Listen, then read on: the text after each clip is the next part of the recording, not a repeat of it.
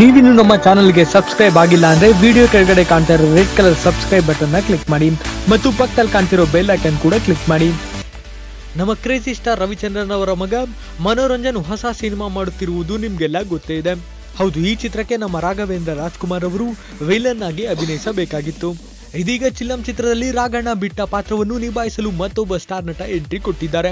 ಆದ್ರೆ ಆ ನಟ ತೆಲುಗಿನ ಇಂಡಸ್ಟ್ರಿಯವರು ಎಂಬುದು ವಿಶೇಷ. ಅಷ್ಟಕ್ಕೂ ರಾಘಣ್ಣ ಚಿಲಂ ಚಿತ್ರದ ಪಾತ್ರದಿಂದ ಹೊರಬರಲು ಕಾರಣವೇನು ಮತ್ತು ಮನೋರಂಜನ್ ಚಿತ್ರಕ್ಕೆ ಸಾಥ್ ನೀಡಲಿರುವ ಆ ದೊಡ್ಡ ಸ್ಟಾರ್ ನಟ ಯಾರು, ಅದರ ಬಗ್ಗೆ ಫುಲ್ ಡೀಟೇಲ್ಸ್ ಕೊಡ್ತೀವಿ ಕೇಳಿ. ಹೌದು, ಚಿಲಂ ಚಿತ್ರದಲ್ಲಿ ವಿಲನ್ ಆಗಿ ರಾಘಣ್ಣ ಅಭಿನಯಿಸಬೇಕಾಗಿತ್ತು.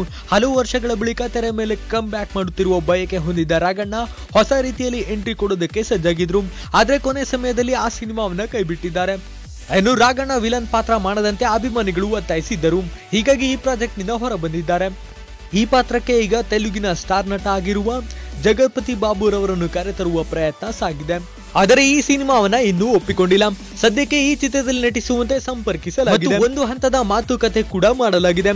ಈಗಾಗಲೇ ಕತೆ ಮತ್ತು ಪಾತ್ರದ ಬಗ್ಗೆ ಮಾಹಿತಿ ಪಡೆದಿರುವ ಜಗಪತಿ ಗ್ರೀನ್ ಸಿಗ್ನಲ್ ಕೊಡುತ್ತಾರೆ ಎಂಬ ನಿರೀಕ್ಷೆಯಲ್ಲಿ ಚಿತ್ರತಂಡ ಇದೆ. ಇದಿಷ್ಟೆಲ್ಲ, ಬಿಗ್ ಬಾಸ್ ಖ್ಯಾತಿಯ ದಿವಾಕರ್ ಕೂಡ ವಿಶೇಷ ಪಾತ್ರದಲ್ಲಿ ನಟಿಸುತ್ತಿದ್ದಾರೆ. ಇನ್ನು ಈ ಸಿನಿಮಾ ಮನೋರಂಜನ್ ರವರ 3ನೇ ಸಿನಿಮಾ. ಈ ಚಿತ್ರಕ್ಕೆ ಪ್ರಿಯಾಂಕಾ ತಿಮ್ಮೇಶ್ ನಾಯಕಿಯಾಗಿ ಕಾಣಿಸಿಕೊಳ್ಳುತ್ತಿದ್ದಾರೆ.